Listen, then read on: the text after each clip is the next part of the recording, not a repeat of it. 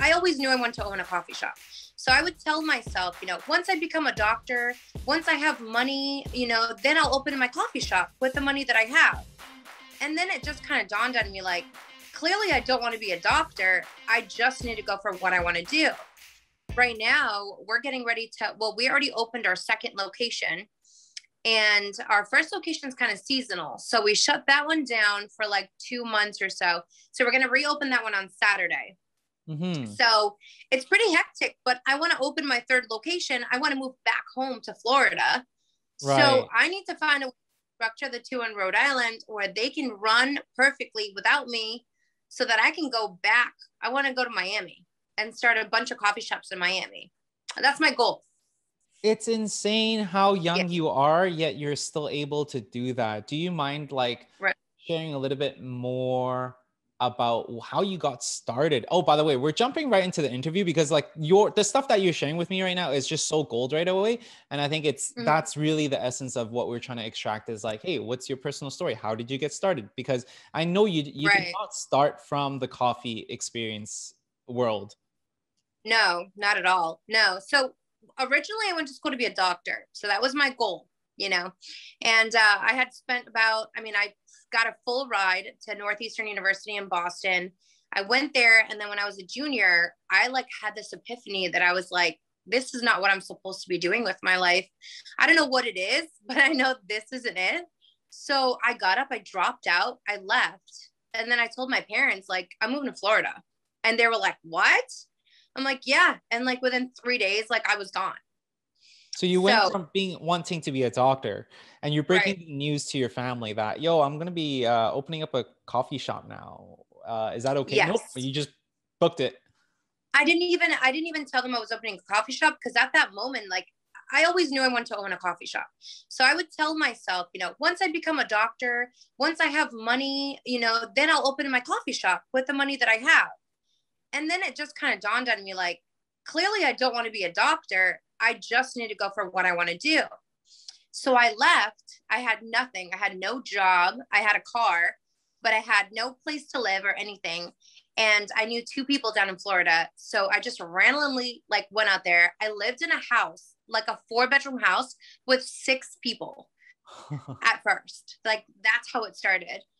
And I lived there for a while. I ended up getting a job at Disney World and I like kind of worked my way up. It was a point in time when I was working 3 jobs. So it was a lot, but I think that's kind of where I learned to work really hard and learned all about the hospitality industry. And that's kind of where I fell in love with it. And I learned more that like, going to a coffee shop, for example, it's not really about the coffee. I mean, it is, but it's about the experience that you can give people in that moment.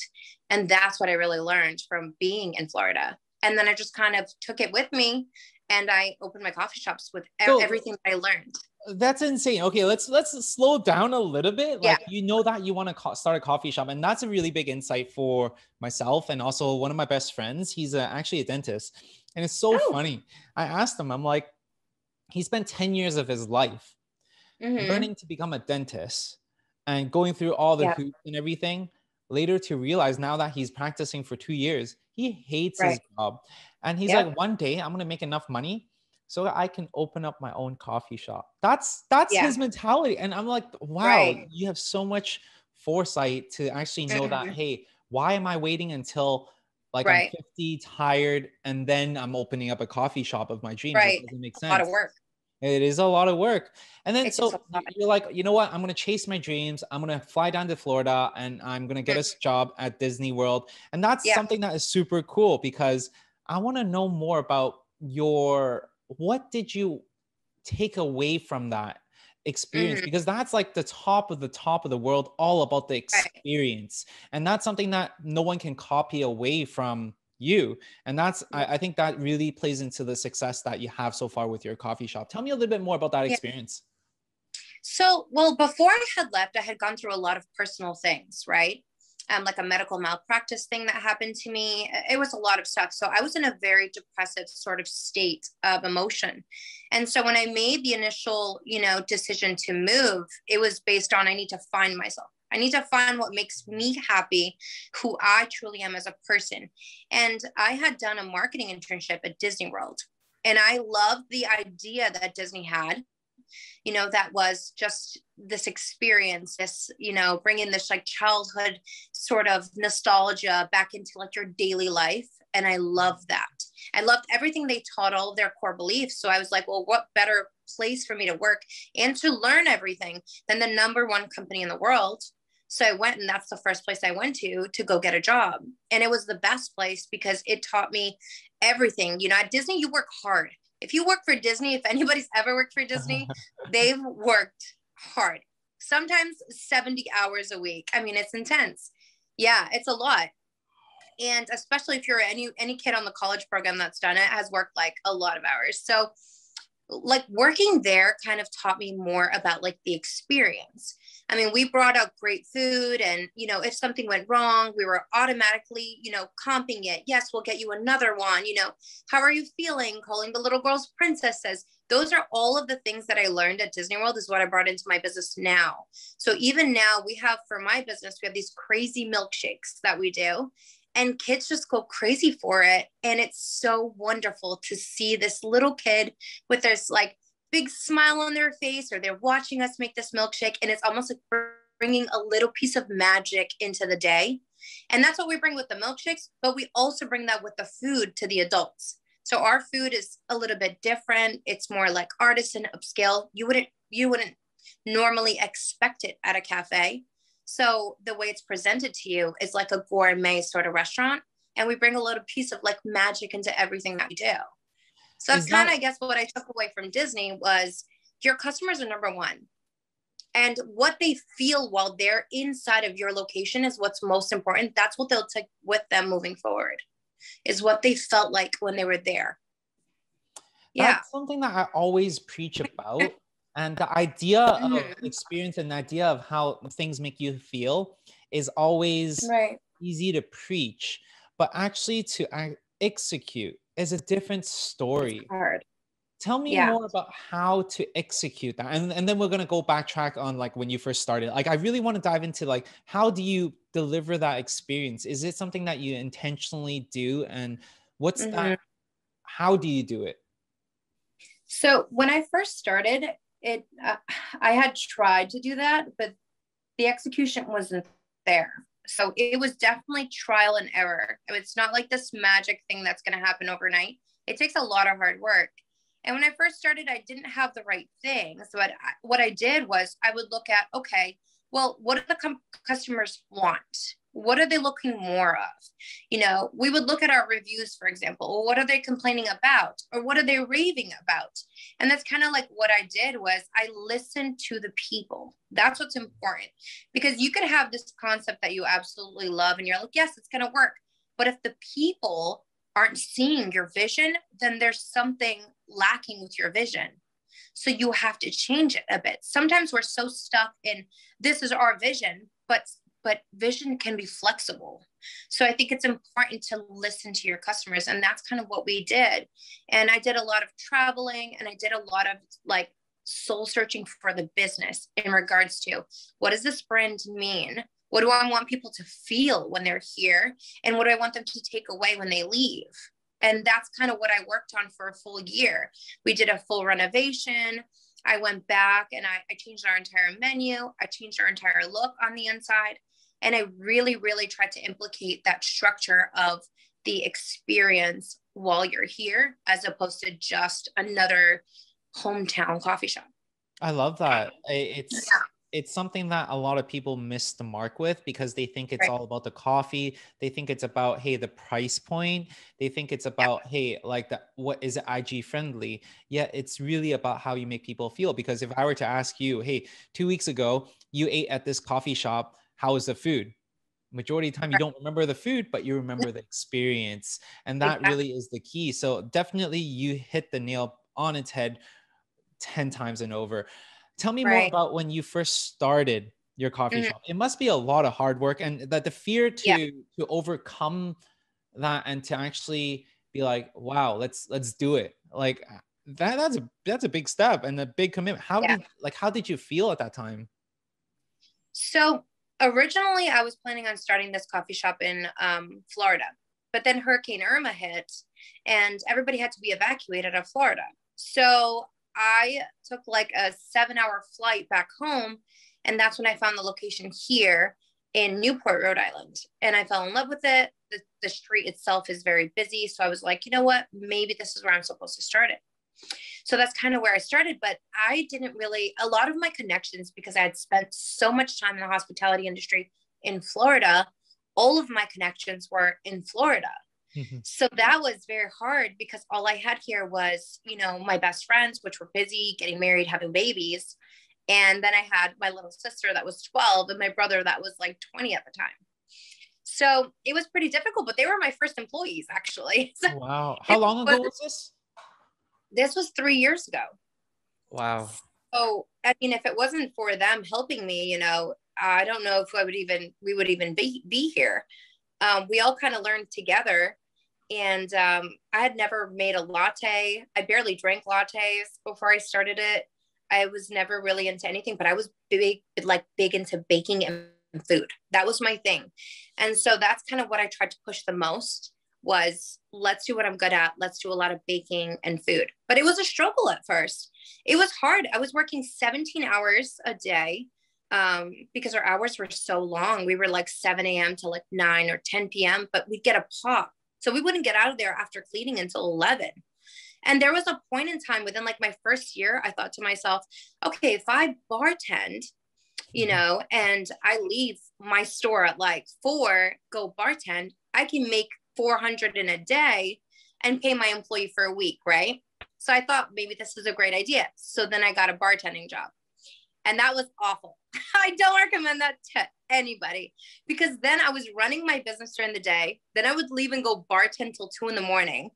And then I got so tired because I lived 30 minutes away. I couldn't drive home. So then I ended up buying a blow up mattress and sleeping inside of my building, leaving to go take showers at Planet Fitness, coming back to work with my employees to do it all over again. And it just did not work out. So there was a lot of trial and error, a lot of sacrifices, sleeping under my espresso machine. I mean, it was like hardcore stuff, but I'm like a firm believer that like, if you're a business owner and you're not willing to sacrifice literally everything that you have, then you're not meant to be what you're doing. You know, it's not your passion then. So it's my passion. So I will sacrifice everything I have. I'm freaking speechless. Wow. So you actually had to go bartend just so that way you can make enough money to pay for your staff and to keep this thing going. Right. And wow, that's commitment. And truly it is the passion. And I think like, as we all know, hospitality industry margins are a lot slimmer than any other business models out there. So definitely it has to come from a place of love and passion, right? And enjoyment. And I'm pretty sure for you, a big one is, and I'm now putting words in your mouth, is like seeing the magic in people's eyes, right? Like when you deliver that experience. I don't know, is that right for you? Yeah. I mean, you know, it was, because physically you're tired, you know, physically I was exhausted. It was 17-hour long days for me and barely any sleep.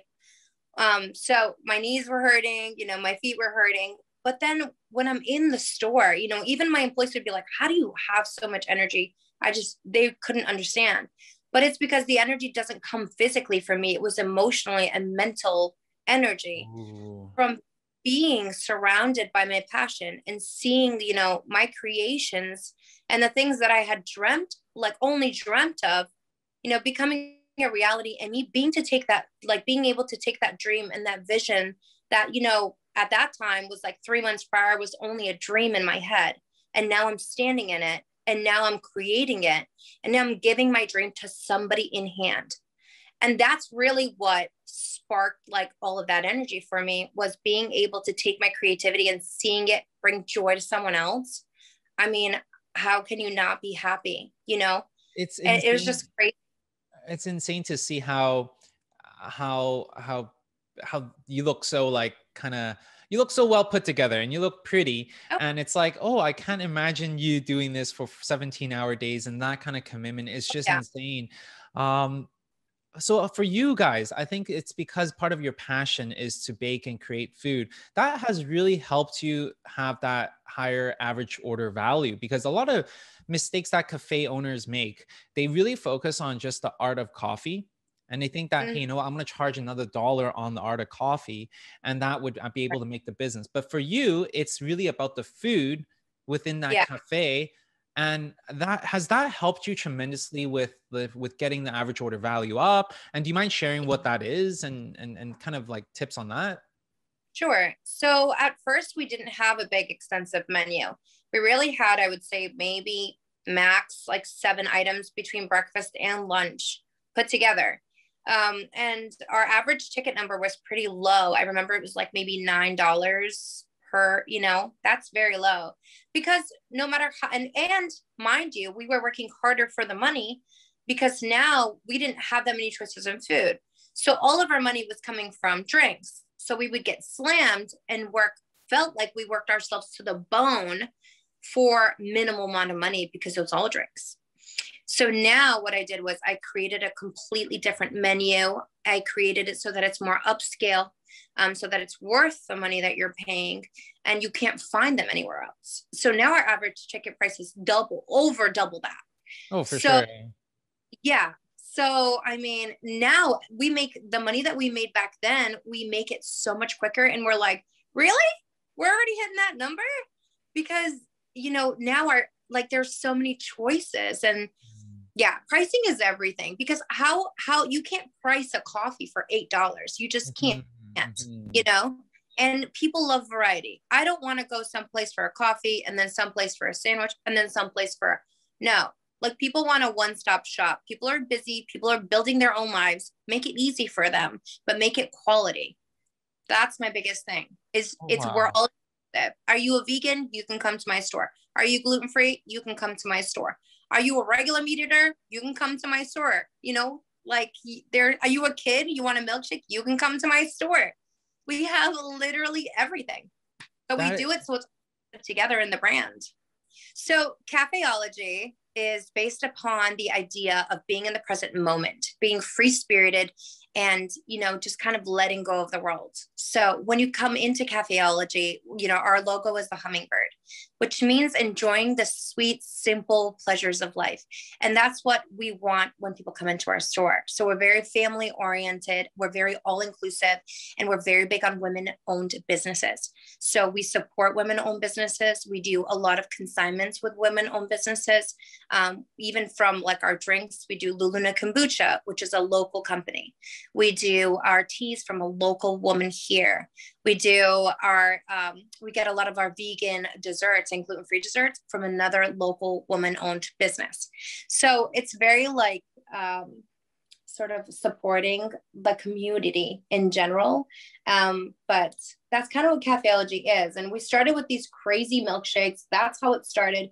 And we just evolved over the time to being very gourmet food, gourmet milkshakes, gourmet desserts, but doing it fast, efficient, and bringing quality at the same time as we are bringing quantity. And I think that's what's lacking in a lot of businesses.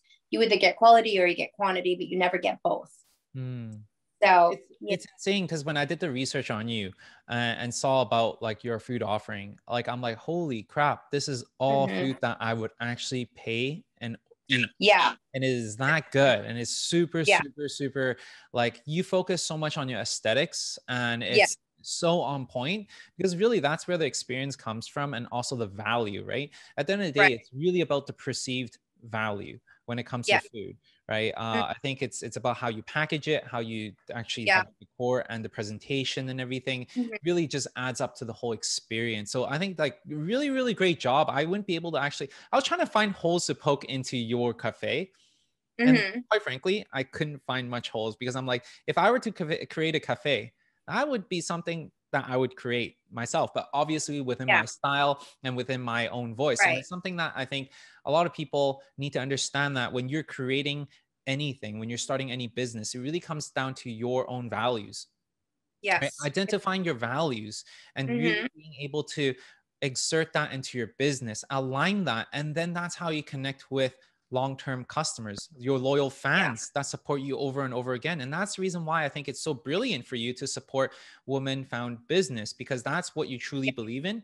And the people actually believe in that purpose. They're there to support you and the whole community as well. And that's why when I was looking at the reviews and everything, I'm like, wow, you have a very strong knitted community. So good job on that.